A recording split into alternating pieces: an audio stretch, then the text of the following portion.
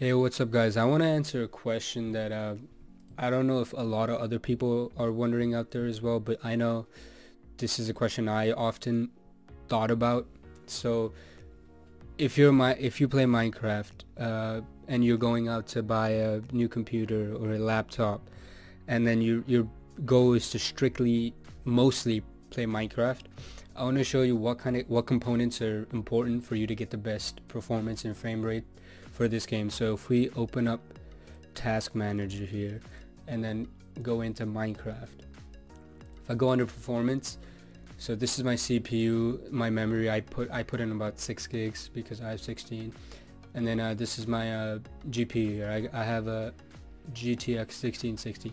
So as you can see, while I'm running Minecraft, as you can see, my CPU is being heavily dependent, like way more dependent than my GPU is, because Minecraft just runs so like mostly on your CPU. Like it's more CPU dependent than GPU is.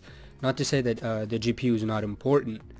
So for instance, if you want to end up using shaders, as you can see, if I'm just going to go under shaders here, I'll enable that.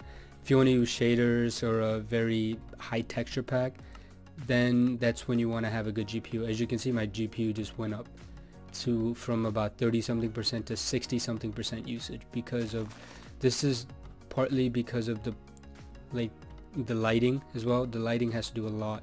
So if you have a good GPU, if you want to play just Minecraft like without shaders or a high texture pack, then I would focus on buying a good Intel i5. You don't need a high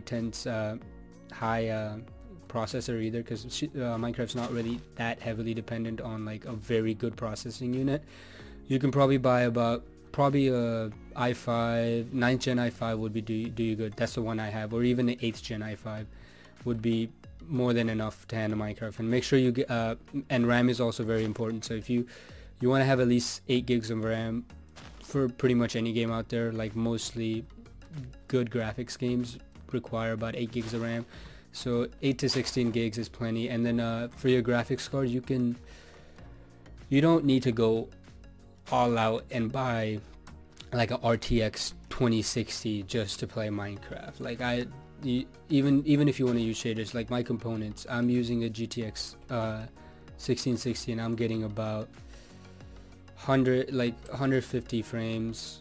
You know, I'm it's running well, and if I just go, turn off shaders, I'll get probably about 400 or 500. So you can probably be fine with like a GTX 1040, low end 1040, or if you want to get a bit of a better one, then maybe get like a 1050 Ti with 4 gigs of VRAM that can handle a lot more other things. But this is strictly for Minecraft. If you want to play something like COD or a different type of game that's GPU dependent, then I would try to go for a 1080 or like a 1080 Ti, or even 1660. This is the one I have, because those games are mostly GPU dependent rather than CPU. So you can still run with the i5 even for those games, but you want to make sure you have a good GPU to be able to run it. But if you want to strictly just play Minecraft with just general settings without shaders or anything, you don't need to break the budget for a really